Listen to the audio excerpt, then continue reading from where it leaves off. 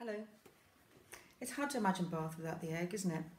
Yet it was only 16 years ago that we opened, a great celebration and fanfare.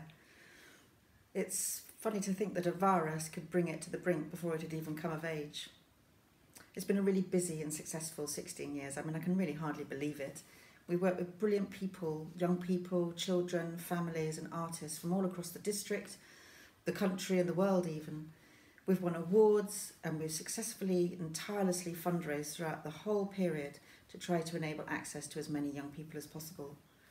Every day I cycle to work, I feel humbled and excited in equal measure.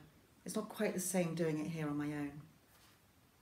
Just 4 days before lockdown, we were in talks with venues from the USA, Canada, Australia, New Zealand, Ireland, China, Singapore, about taking one of our great groundbreaking plays there. Written and performed by Bath's own creative genius, Toby Thompson, who first visited the Egg as a participant as a shy 12-year-old boy.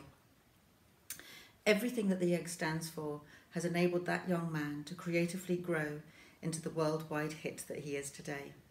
And of course, the people who benefit from all of this are the families, the children and the young people and the creative people of Bath and the surrounding area.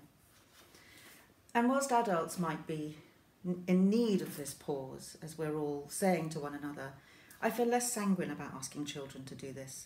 They really are only young once. And what if there's a young Toby Thompson out there waiting in the wings? Who's going to find him? And so for this reason, I urge you to donate, to help us get back on our feet, to bring back our staff who are the Egg's single greatest asset. And let's get creative and let's get watching some plays.